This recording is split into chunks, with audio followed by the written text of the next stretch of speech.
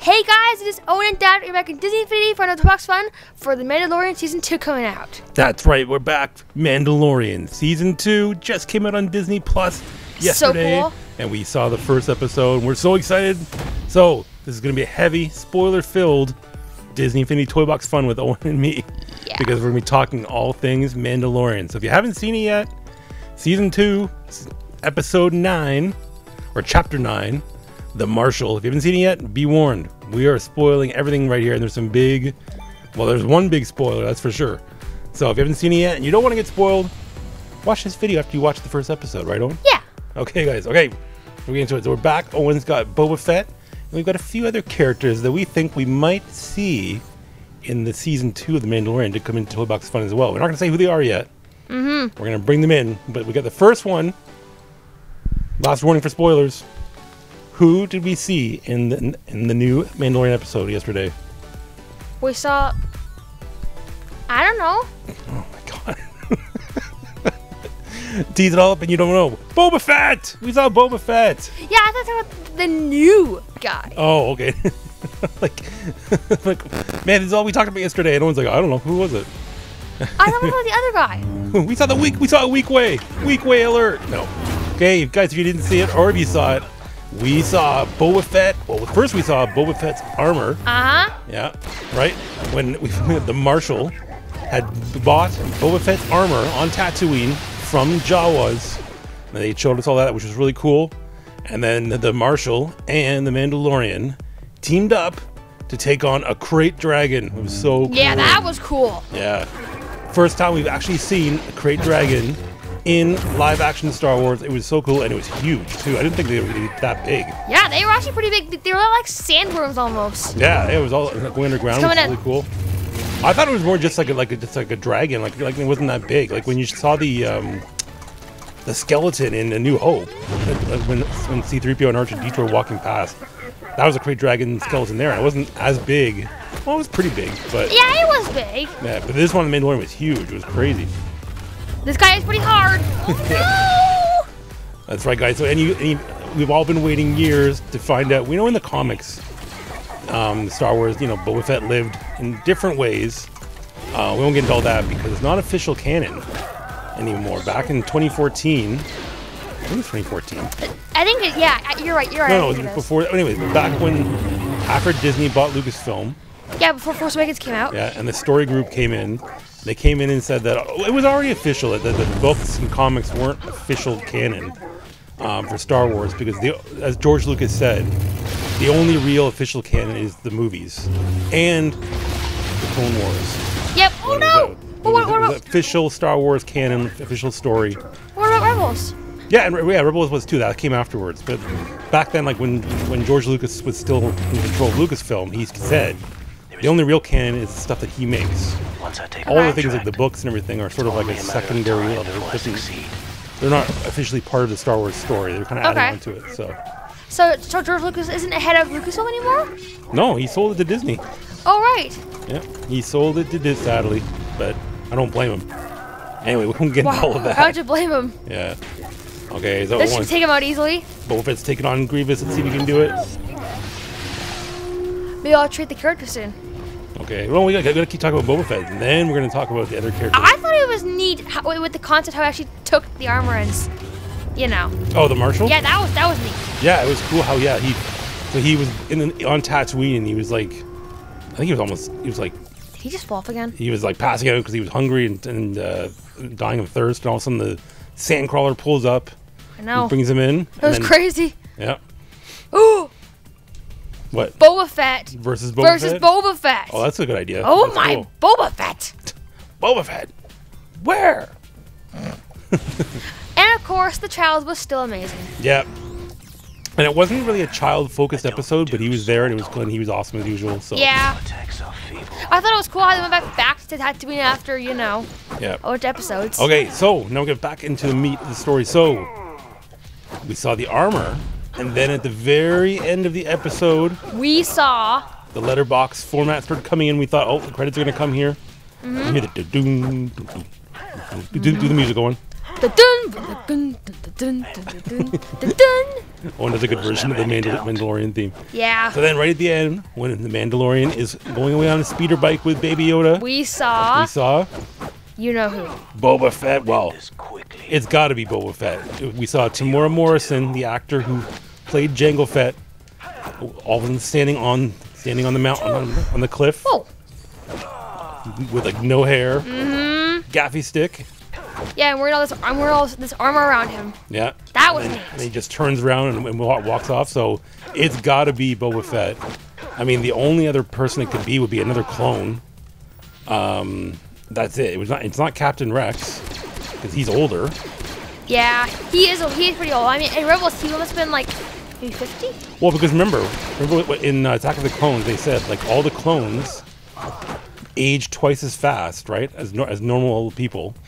So that's why they can grow quicker to get the army. But when Jango requested to have his own clone, which was Boba Fett, he didn't want him to age as fast. He was Boba Fett ages just like normally, just as Jango did. So he wouldn't be as old. Yeah, you're right. Yeah, because like the Mandalorian takes place like 5 or 7 years after. I think it's 7 years after Return of the Jedi. I thought it was 5, but I can't remember exactly. But it's, years after Return of the Jedi. So. Oh, and I know this is not really the biggest part of the episode, but I think it's still worth mentioning. We couldn't forget about the one-eyed monster in the end. What's his name? Oh, the Cyclops guy at the beginning. Yeah, John Leguizamo. That's right, John That Leguizamo. was cool. That was cool. He did the voice. I would never have known that was him doing the voice of that character at the beginning of the episode. I thought it was cool how those pigs from Jabba's palace were in the boxing arena. Yeah, the Gamorreans. That was neat. The Gamorreans were battling in the boxing ring at the beginning. That was cool too. Yeah. And that was neat. So yeah, so the plot of Mandalorian so far it seems like the Mandalorian's going to be going out and hunting down for other Mandalorians to help him return the child back to the Jedi. So I'm guessing. Okay, hold on, before you tease it. Okay, we're going to jump ahead now. Owen wants to change a character, but who else do we think is going to be in this season of The Mandalorian? By rumors or by story? Who do we think it's going to be? Rumors. Okay, so what's the rumor? Owen's going to put it on? I think we're going to see Ahsoka. That's right, Ahsoka Tano. There's been so many rumors that Rosario Dawson is going to be playing Ahsoka Tano, which would be so cool. Yep, the one and only Rosario Dawson. Yep. And if you guys watch Rebels and Clone Wars, you'll know that at this time in the Star Wars timeline, Ahsoka, well, she should be. The last we saw Ahsoka was in Star Wars Rebels when she went off with Sabine Wren to find Ezra. I hope we can see Sabine in the show because she's a Mandalorian. I would be shocked if we didn't see Sabine this season. I think it's going to be the first like Rebels tie-in. Oh, really? To Mandalorian, I think, yeah. Oh. Well, the first that I can think of. I don't think there's been anybody else, so. Oh, yeah, you are right. And we're also going to see, I can't remember her name right now. That I can't believe I can't remember her name. Anyway. In Clone Wars? Yeah, the Mandalorian who has a darksaber at the end in Rebels, yeah. Because Moff Gideon has the darksaber, so we're going to find out how he got it. I want to see how he got it, personally. Yeah, I'm dying to know how Moff Gideon ended up with the darksaber, so that's going to be really interesting to see, so.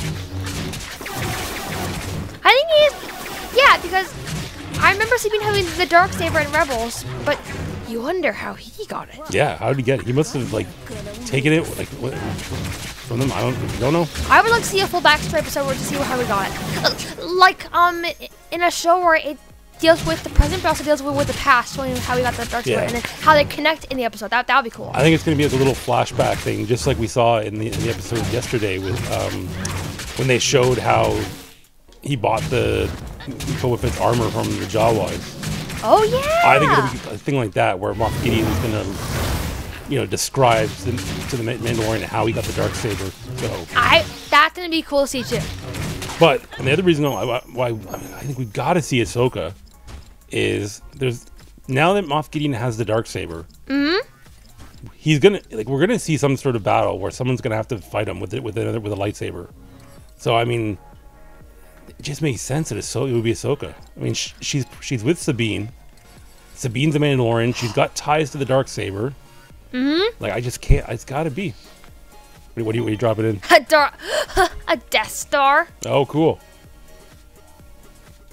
Okay, Owen. So, what did you think of the first episode of season 2 of The Mandalorian? I thought it was neat. Yeah. What was your favorite part?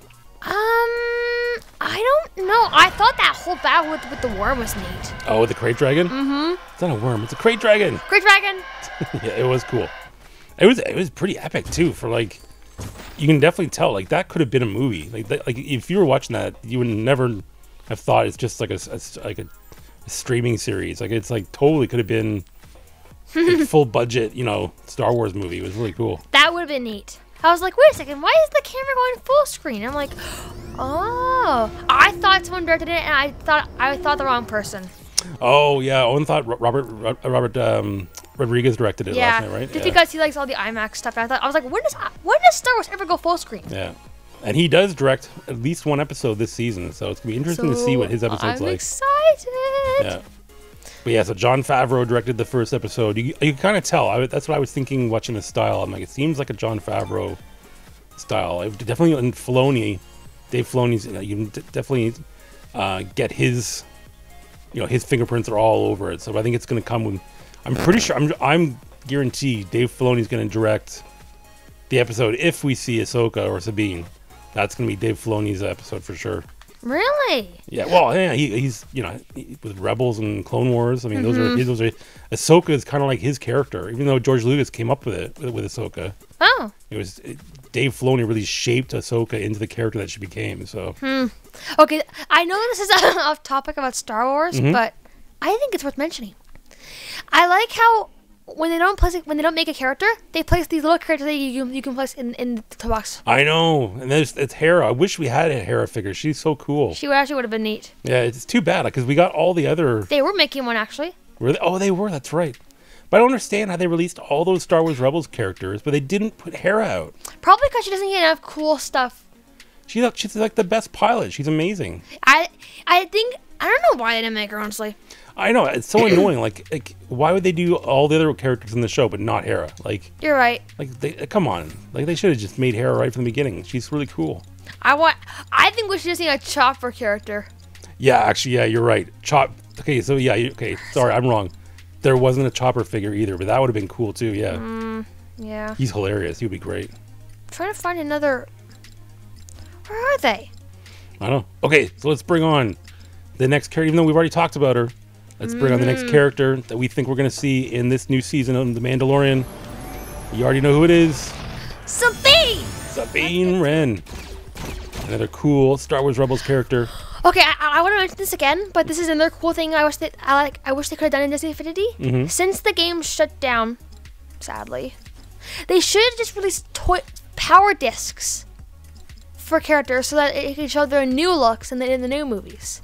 Kind of like with Luke. Oh, yeah. There could have been a power disc for him that he could have. And I know, but they just stopped making the whole thing, so they're not going to make power discs just for a game that they're not working on anymore, right? So I know. But it would have been cool if there was a way you could, like, if they would have given us some more updates or something to, like, get the new looks. Like, if you could get Luke to look like, the Force Awakens Luke, right? Yeah.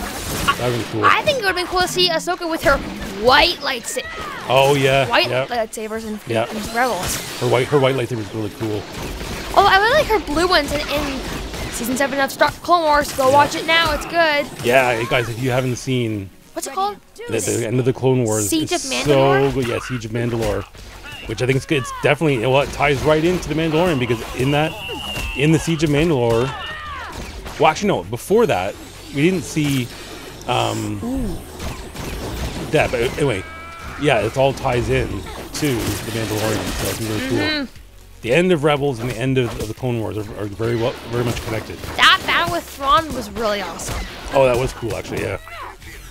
Whoa, what's this? How'd you zoom in like that? I don't know. I was just battling him, and then I pressed finisher, and then that thing came up. I want to see if I can do it again. I've never seen that before. That was crazy. Okay.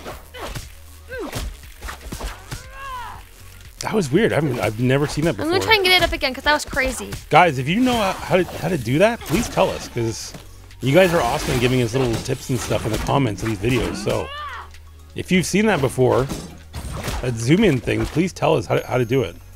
And I want to do that you can again. do it. Yeah, that was cool. Okay, I'm gonna turn on this guy. Hey, Okay. over here. That's right. Come to Papa. Okay, guys, you know what we're gonna... Oh, you just did it. That's her finisher. Oh, cool. Oh, it's the paint. Yeah, She cool. paints them She and then paints she them. explodes them. That was cool. That's got to be the only finisher that zooms in like that, at least as far as I've seen. I gotta see that again. I haven't seen another character do that. That's cool. Guys, if you know, if there's another character that does something interesting like that, like a zoom in on the finisher move, please tell us. I'll try it again. Okay, guys, so what? We're going to make this a series, I think. Owen and I are going to do this. Oh, very cool. There we go. Boom. Owen and I think we're going to, if Owen wants to do it, we're going to make this a series right after every Mandalorian episode. Ooh. We're going to do another Toy Box Fun and talk about the characters. Now that is awesome. Yeah, and talk about what we think of the Mandalorian episode. I think we're going to get 8 again, if I had to guess. We're going to get 8 new episodes this season. So we'll do 8 Toy Box Funs talking about Mandalorian Season 2. So tell us in the comments of this video what you thought of the first episode, what you think is going to happen, what your favorite part was, who your favorite... Oh, okay, before we go, one last thing. There were so many Easter eggs in this episode. Yeah, there were a lot. My favorite was seeing R5. Yeah! That was so cool. And in New Hope, when his motivator gets destroyed. Yep. Uncle Owen. We saw R5 on Tatooine in the hangar when the Mandalorian comes back to the hangar. It was so cool. When he walked up and then he had the little, you'd see like the black stuff around it's the top of his head where the motivator blew. I was like, oh my god, that's amazing. It's R5 from New Hope. That blew my mind. I was like, yay! Yeah. Or as Luke called him, Red. Remember? Well, come on, Red, let's go. Yeah. So guys, as I was saying, tell us in the comments what your favorite part of this new Mandalorian episode was. Any Easter eggs that you saw. There's a lot of Easter eggs in this episode going back to Star Wars stuff. So I didn't make it. You did make it, yeah. Okay, guys, so thanks for watching. Tell us if you want to see more, and we'll talk to you guys in the next Mandalorian recap Toy Box Fun, right, Owen? Yep, can't wait. Okay, bye, guys. Bye-bye.